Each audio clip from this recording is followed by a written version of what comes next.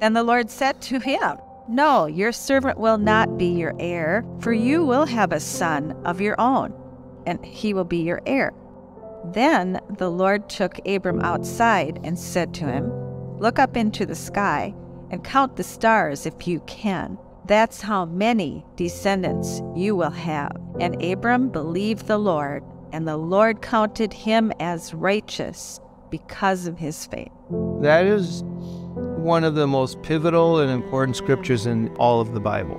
The Lord told Abraham something. What did he say? "Abraham, you're going to have a son." And it says, and Abraham believed him. It was counted to him as righteous. But what you have to understand here is that there was no revelation of Jesus. Abraham didn't believe in Jesus. Abraham believed what God spoke to him.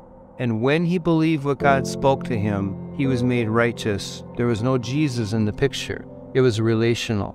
The Lord is looking for us to move into a relationship with him where we trust him.